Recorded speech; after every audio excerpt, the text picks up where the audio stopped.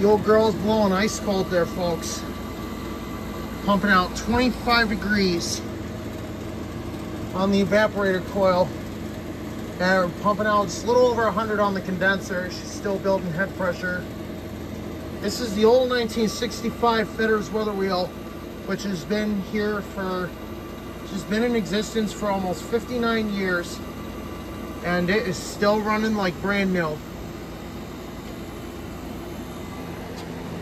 These old air conditioners were built to last. They have been some of the best products ever made. And a lot of people disregard these old units because they say they take too much power. But they may take a lot of power, but they are more energy efficient than the modern junk of today's era.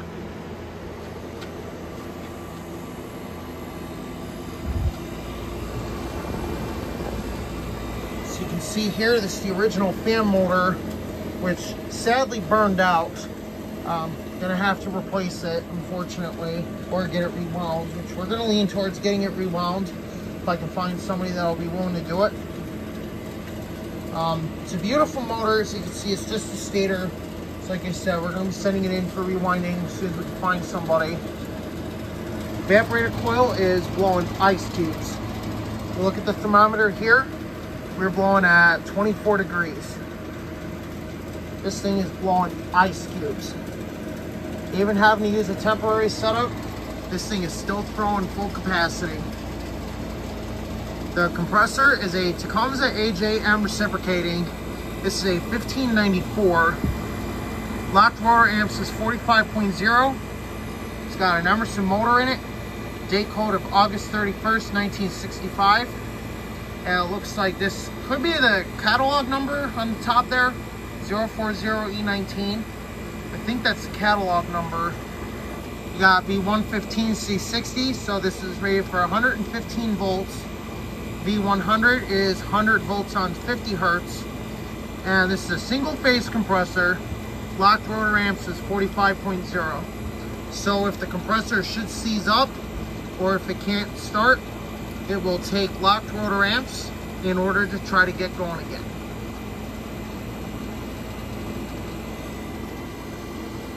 The discharge is nice and hot.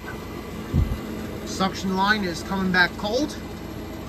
You can see here we're right between 24 and 25 degrees Fahrenheit. So this thing is really running well. It's always ran well ever since I first got it. Still waiting on the other unit, the Comfort Air Quiet Master. Not sure when we're going to get that. But as soon as my friend can get his flooring rebuilt, he said he's going to get it out for me. And we're going to bring that in for restoration.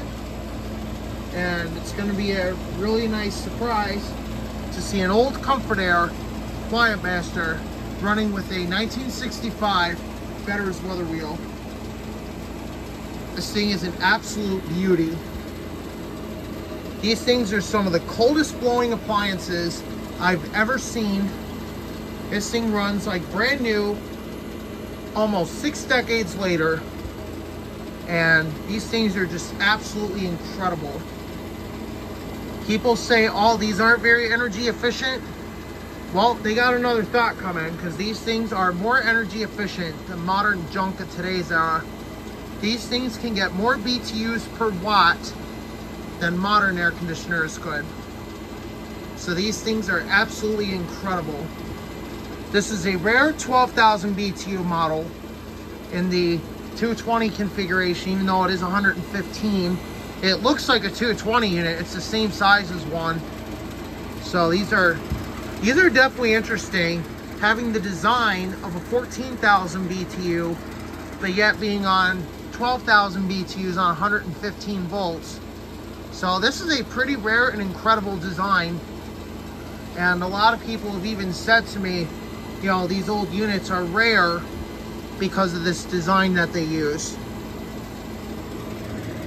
Going at 26 degrees, so we are blowing ice cubes.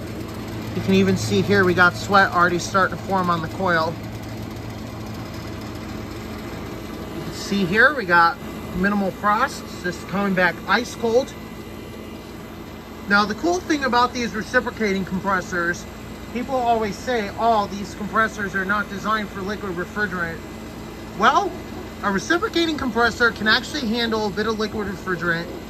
Compressors like these are equipped with what's called an anti-slug feature, which keeps liquid refrigerant moving, and it keeps the compressor from slugging itself while it's working.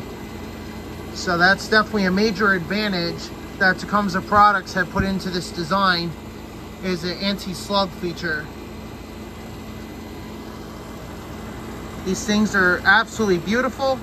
Like I've said before, I think vintage air conditioners are some of the best appliances ever built. We are still blowing ice cold. This thing always blew ice cold, and it always will. Air coming out there is ice cubes.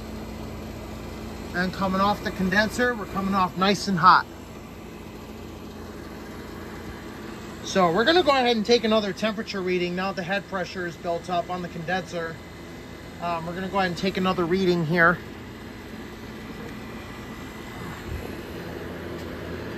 See what we're looking at.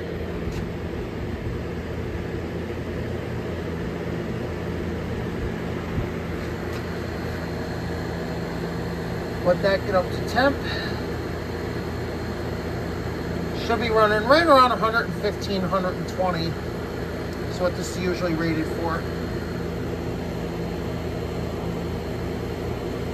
Got the GEW25 running because it's beautiful out today. We are running at 113 degrees, 114. So that's right about spec for a unit like this size. This is right about spec. Even with the smaller high velocity fan doing the job of the original fan while the motor awaits restoration, this thing is still performing really well. There's a nice amount of heat coming off the condenser coil, and these things are built to last. At 115. So yeah, these things are very good machines. I don't care if people say, oh, modern junk is so much better than vintage units.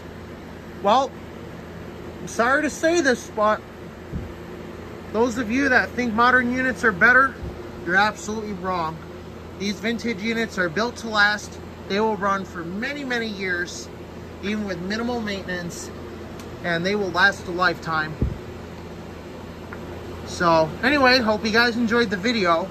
Don't forget to like, comment, and subscribe. And if you want to see any more air conditioner startups, feel free to leave me a comment down below and tell me which one of my other air conditioners you want to see get fired up, and we will fire it up.